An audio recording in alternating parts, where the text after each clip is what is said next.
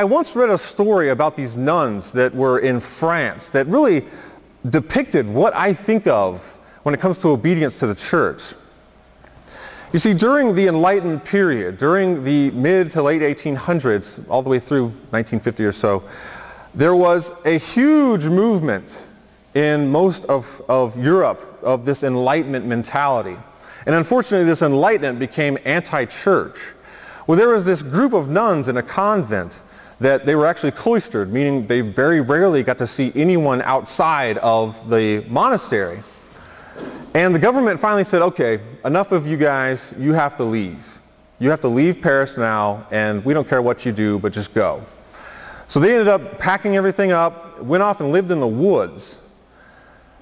And there, all they did was just pray, be as a community, eat, just live together.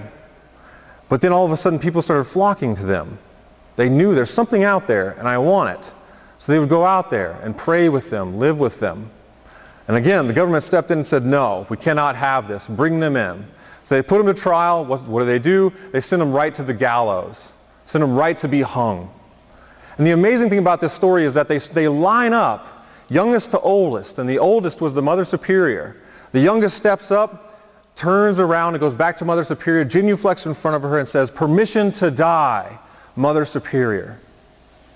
And the mother said, go and die in honor and in the grace of Jesus Christ. That's real obedience, gentlemen. That's what it takes to obey the magisterium. And the beautiful thing about it is that we can be 100% assured that everything that the church teaches is true. And as I said, truth is worth dying for.